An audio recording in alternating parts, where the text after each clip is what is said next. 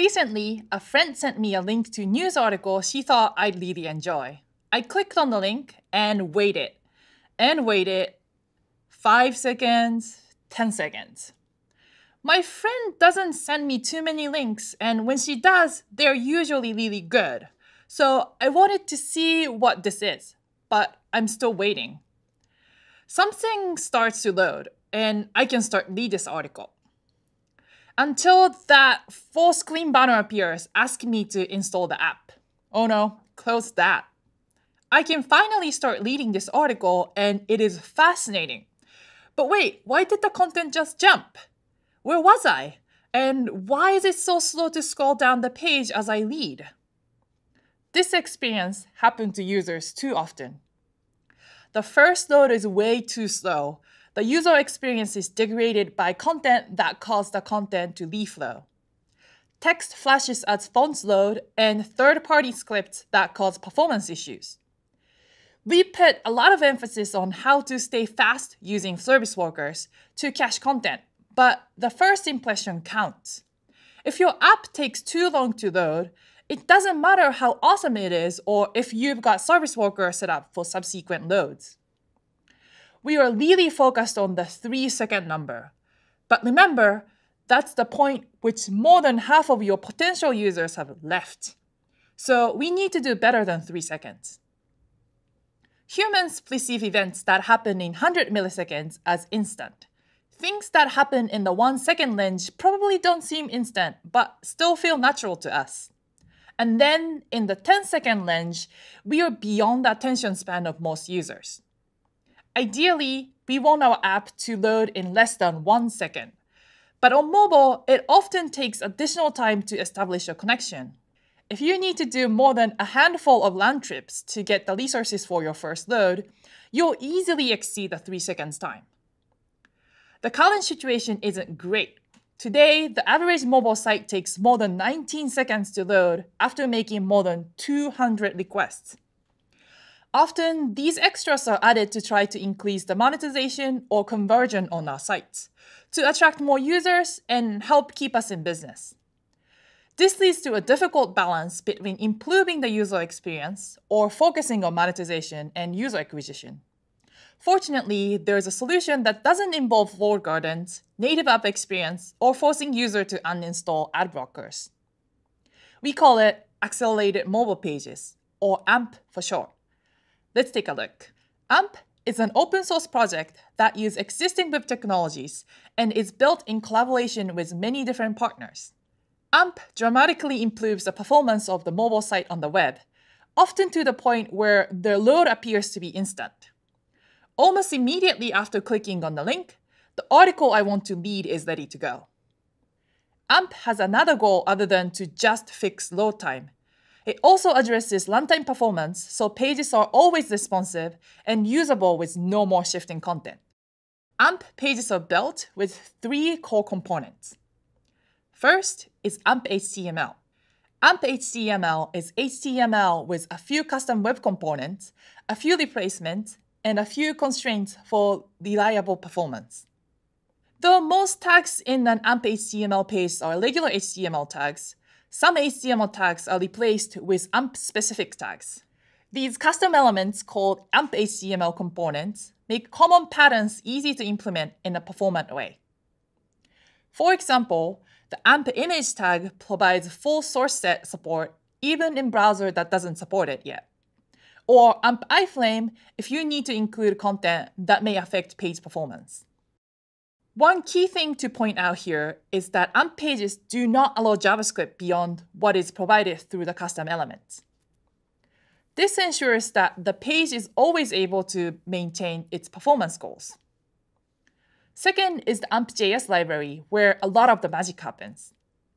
It implements all of the performance best practices and optimizations, manages the loading of resources efficiently, and provides the key functionality for the built-in custom tags. AMP has a static layout system, which means that resources such as images, ads, or iframes must state their size in the HTML so that AMP can determine their position on the page before they are loaded. Because AMP.js knows exactly the size of every resource, It can pre-calculate the layout of every element on the page and prioritize loading for the resources. It will give priority to resources above the fold and lazy load resources below the fold. AMP.js library also ensures that anything that comes from external resource is loaded asynchronously, so nothing loaded in the page can block anything else from rendering.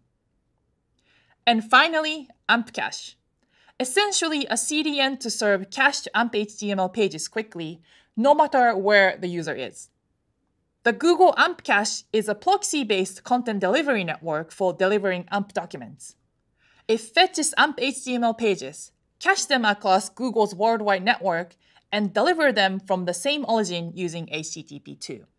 Not only do you get the performance benefit of HTTP2, but page load time drops because content is cached near to where the user actually is. Use of the Google AMP cache is optional, and a lot of the baked-in optimization can be done by experienced developer.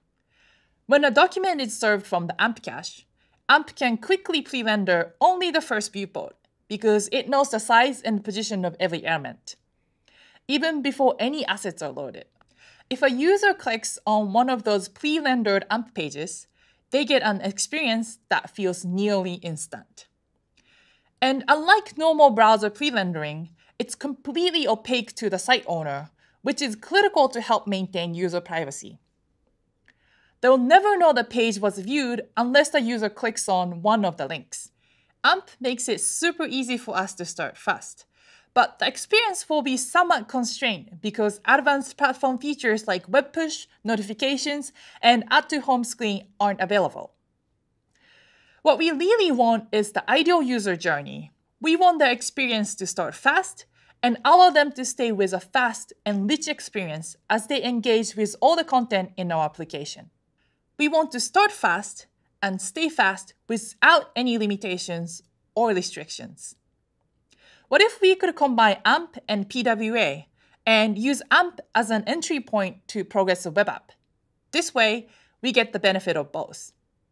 Use AMP to start fast and use Service Worker to stay fast.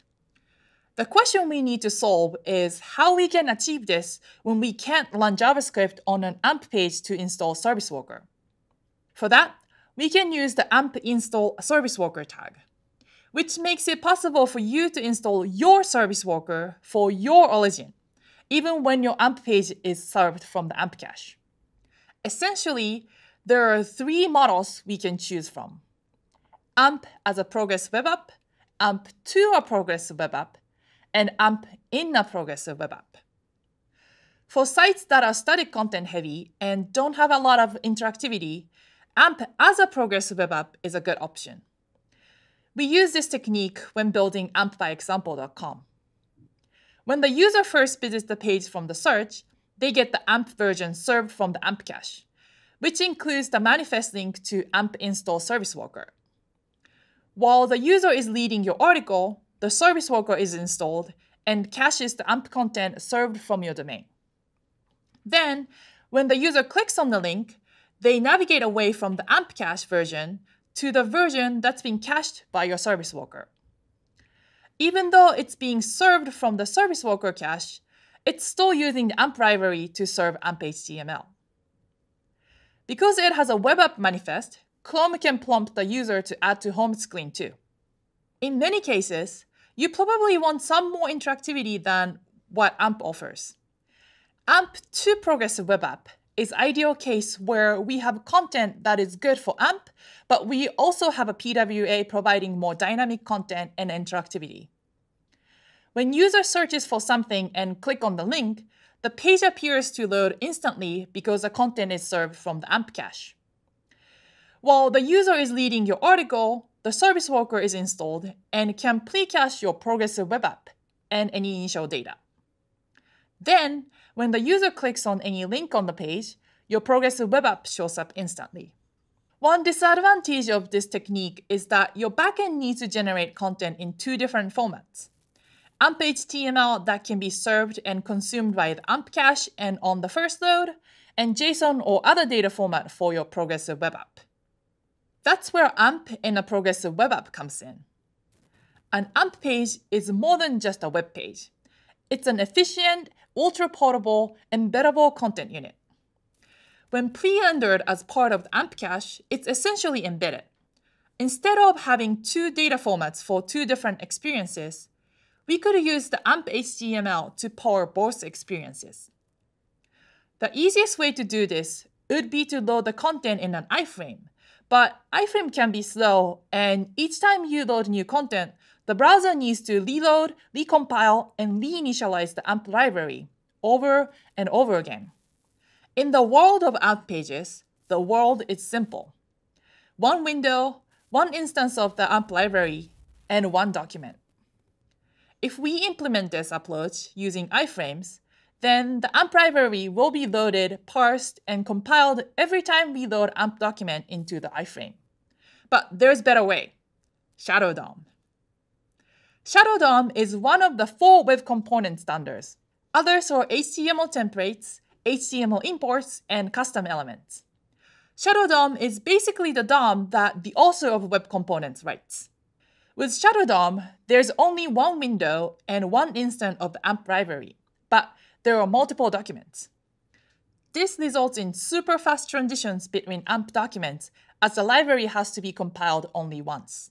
We have a sample app on GitHub that does exactly this. It's a simple React-based progressive web app that displays AMP content. When the user clicks on the link, the PWA hijacks the navigation click and fetches the AMP content. When it gets the content back, it puts the content into a new shadow loop and calls attach shadow doc to tell main AMP library that there's new content available. So with these approaches, we can combine the ability that AMP gives us to get a very fast first load and the powerful capabilities of a progressive web app. In this way, we can achieve the perfect user experience, one that starts fast and stays fast. If you want to learn more, we have lots of resources to help you. Thank you for watching.